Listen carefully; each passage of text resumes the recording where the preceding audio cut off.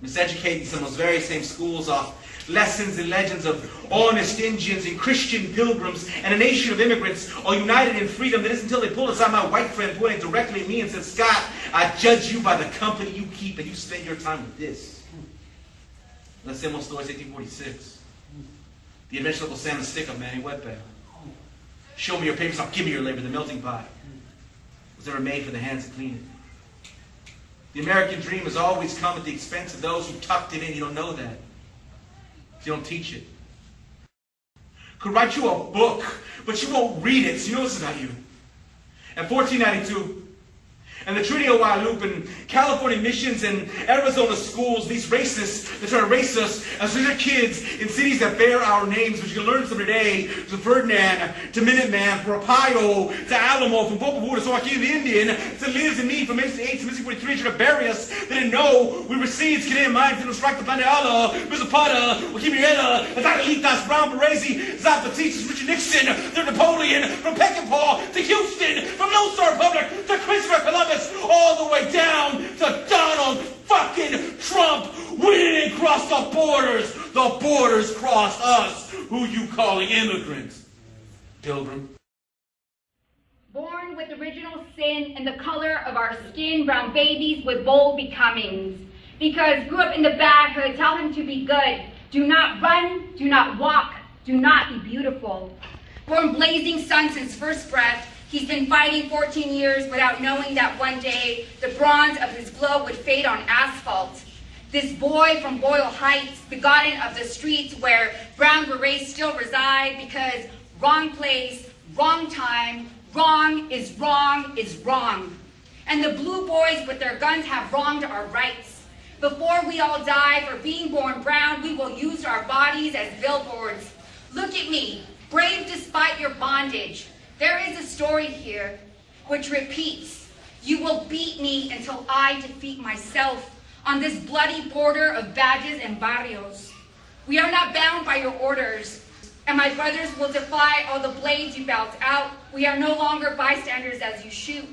We are the breastbone of brave mothers. We'll fight for each other. The burden of your badge will collapse on the floor covered in the blood you spilled.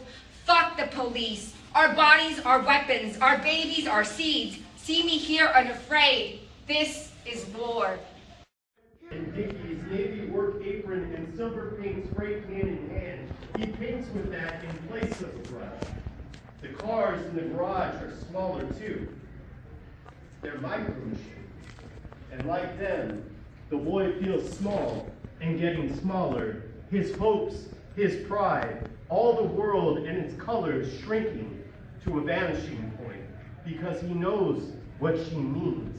I know what she meant. I couldn't expand upon these ideas fast enough. There is nothing wrong with painting cars, painting pictures of cars, or dressing like a cholo, but we are not all the same. You can't paint us all with the same brush, fit us all into the same stroke. Whatever the medium, there's nothing wrong with taking pride in your work, but what is wrong is for anyone to assume that we are a smaller people, a lesser people. It is wrong to assume that any one of us can't be acclaimed, can't hang in your museum. Give him the top floor because my uncle is an artist, a painter. His work has hung in galleries the world over. You can find him in the Smithsonian, see his mural in LA by the 101. And yes, he, like me, is a Mexican. My uncle is an artist, a painter, who's been paid to paint cars that were literally bigger than the Mona Lisa. My uncle is an artist, a painter, and like me, he knows how to use the principle of diminution,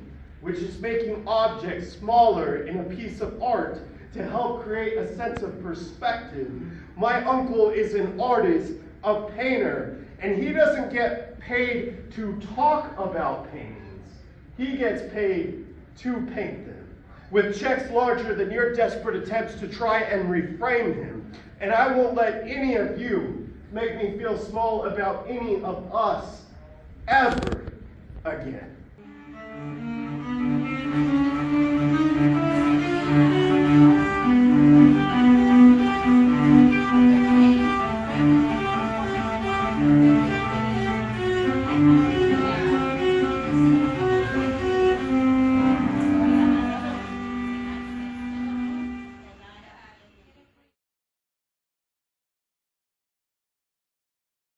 I, like an artist's painting palette filled with pools of marigold, my eyes are full of sun. I come from the best sons of Mexico, like General Ignacio Zaragoza in the 18th century, once proclaimed on the battlefield of Puebla, quote, "We have the best military in the world before us, confronting us, but we are the best sons of Mexico." I am full of sun, a grito like Curacaveri, Purepecha god of the great fire, and am reborn again and again like a phoenix with the most ancient innocence, burning upon my face from Atlantean depths of Teal dreaming, with the Leviathan awaiting in the reflected pools of the painting palette. Artistas para siempre. We are artists forever. But does our paint fade with time and the turn of the dime? Artistas para siempre.